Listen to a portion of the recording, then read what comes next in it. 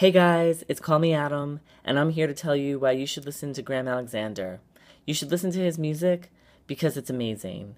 His songs are relatable, he writes his own music, his own lyrics, he knows how to get to your heart and your soul, and to make you have fun while listening to his music.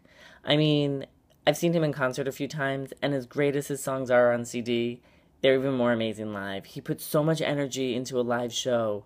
It's really entertaining, in addition to hearing really great music.